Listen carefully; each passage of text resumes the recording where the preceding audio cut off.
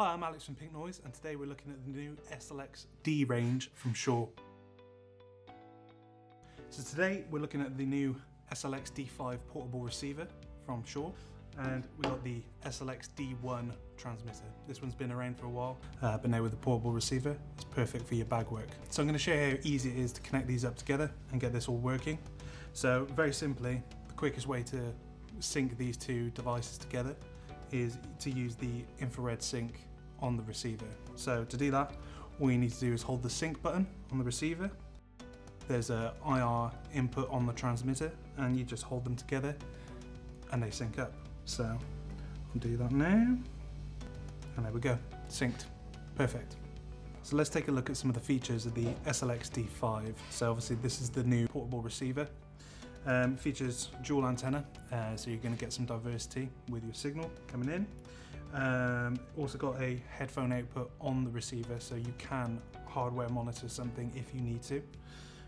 Single output that will come with a 3.5mm to 3.5mm TRS, as well as a 3.5mm to XLR. So easy to get into a camera or your recorder.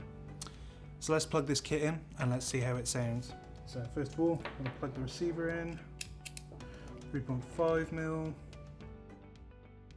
and we're going to go into our channel 1 on our sound devices 833. And then for the transmitter, we're actually using a Shure microphone as well. So this is a TL48 by Shure. So the audio quality on this Shure kit is really good. It has an extremely high dynamic range, which means that you're going to get fantastic audio quality at a much cheaper price point. Okay, so we're going to move now to a very quick and simple walk test.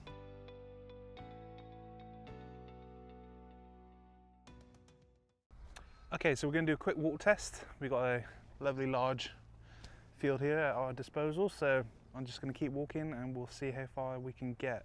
I've got the transmitter pack down by my side so that we can just try and get as much line of sight as possible to give it as fair chance as it can have to hold a connection. So let's have a go. So, alright, okay, that's pretty far. It's probably 75 meters or so, and we've managed to get there. So not bad for a unit under 800 pounds. Thank you for watching. I hope this has given you a quick, brief insight into the SLX-D world. Any questions at all, please leave them below, and for more information, check out the Pinknoise website.